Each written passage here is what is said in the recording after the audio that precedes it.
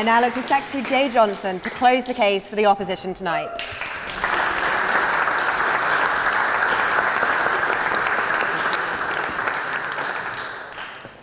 Good evening.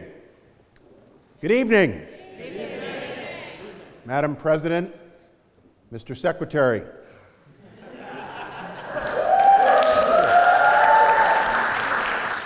Future secretaries in this room of students, I compliment Admiral Blair, Ms. Heinrichs, Cameron, for doing your best to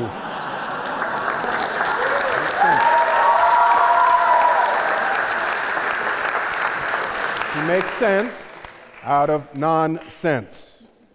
I oppose the motion that is before you tonight. I speak, as Cameron referenced, from the vantage point of having served in both the Obama and Trump administrations. I served as designated survivor on January 20, 2017. In the presidential line of succession, I had to absent myself from Washington, D.C. on Inauguration Day, and therefore served for 7 hours and 32 minutes as the entirety of Donald Trump's cabinet. I do make reference frequently in my public remarks that I am therefore the first person to resign from Donald Trump's administration.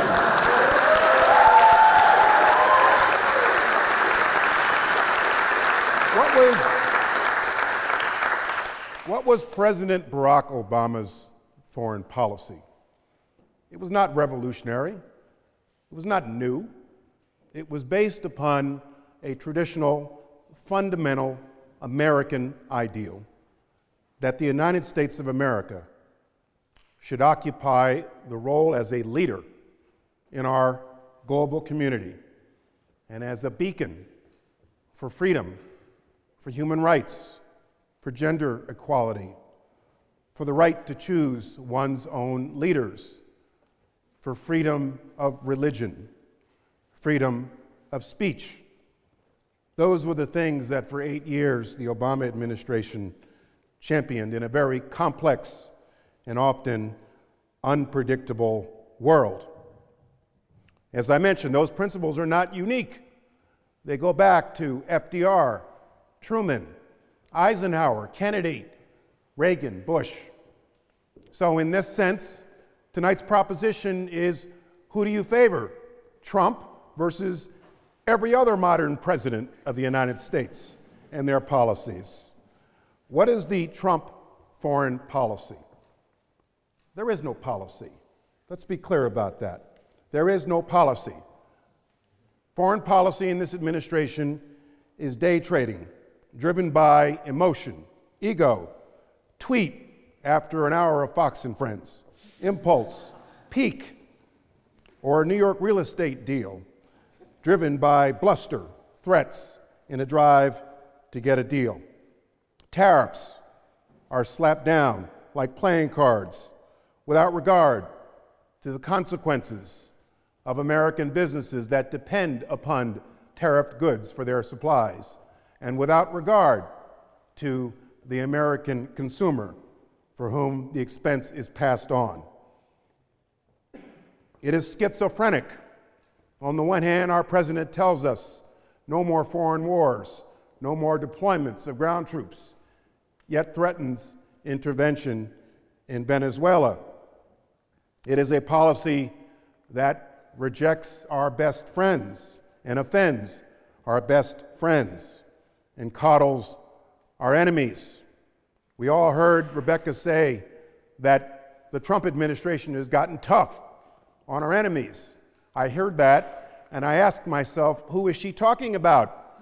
Perhaps some acting assistant secretary of state somewhere, or an assistant secretary of state of defense in the D-ring, but she's not talking about the president of the United States, who manages to spend 90 minutes on a phone call with Vladimir Putin and not once defends our democracy against foreign influence in that conversation. Perhaps aside from the safety of the American people, is the second most important job of a president of the United States.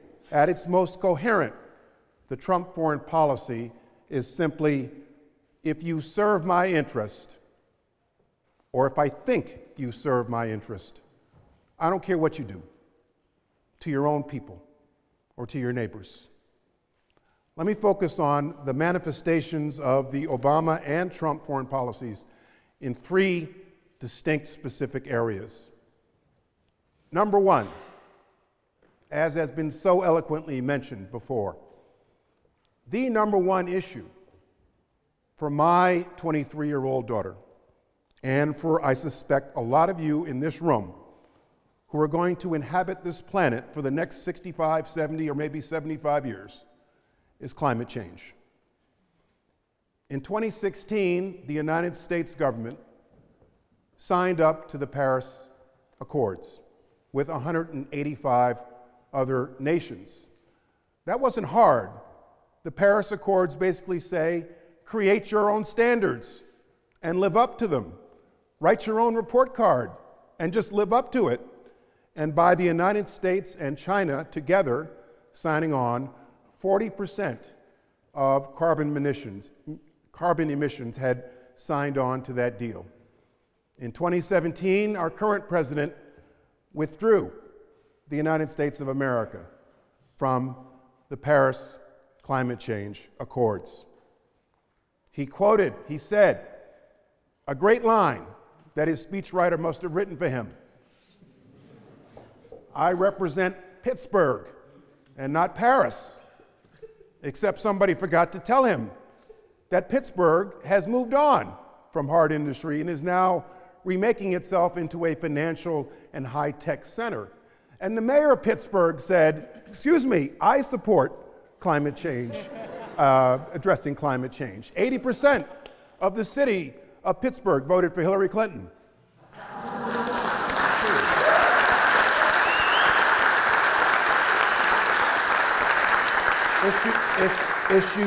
Issue two, which we haven't talked about much tonight, refugee resettlement.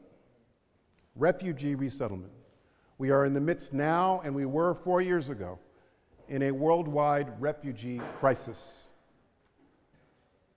In late 2015, early 2016, just when candidate Trump was making the illegal and unconstitutional suggestion that we should ban all Muslims from immigrating to the United States, our then president decided to up our game and admit 10,000 Syrian refugees and 85,000 refugees overall. I must tell you, from my Homeland Security standpoint, where we want to buy down risk, I greeted that with some trepidation, but understood that the most powerful nation on earth can certainly absorb a fraction of 1% of a worldwide refugee crisis. And we did, and we met, and we exceeded President Obama's goals without shortcutting our security. Issue three, last but not least. This is an episode that we don't talk a lot about, but it is probably the thing for which I am most proud during the Obama administration. In the fall of 2014, our nation was gripped by an Ebola crisis, the viral deadly disease, the virus from West Africa. People were nervous every time a passenger on a commercial flight heading into the United States from wherever got sick in the restroom. It became a matter for the Secretary of Homeland Security to address. My daughter was put out of her college room by her roommate because she had a head cold, and she'd never been to the continent of Africa. We were wrestling with what to do. We considered suspending visas from the 3 affected West African countries. I must tell you, as the Homeland Security Secretary of our nation, I considered, as a matter of buying down risk, suspending visas from the 3 affected West African nations. Samantha Power, our ambassador to the United Nations, convinced me of a higher purpose. And she was right. I'll never forget, I looked at the list of nations that had suspended travel from West Africa. And then I looked at the list of nations that had not. And I said to myself, the United States of America belongs in the latter category, not the former. And if we go to the former, a whole lot of people in the latter are going to follow us. The United States has to set the example and lead. And we did. Instead of suspending visas, we funneled travelers from West Africa to 5 airports where they received heightened health screening. And after that point, not one person affected by the Ebola virus entered our country without our knowledge, receiving our treatment. Like other nations represented in this room, we sent our healthcare community to West Africa. We sent our military to West Africa. The United States saw the higher calling and led, and we stamped out that deadly virus. Now, you can be for America first. Americans can be for Americans first. The British can be for Great Britain first. Canadians can be for Canada first. But each of us are not the only nations on earth. All of us must realize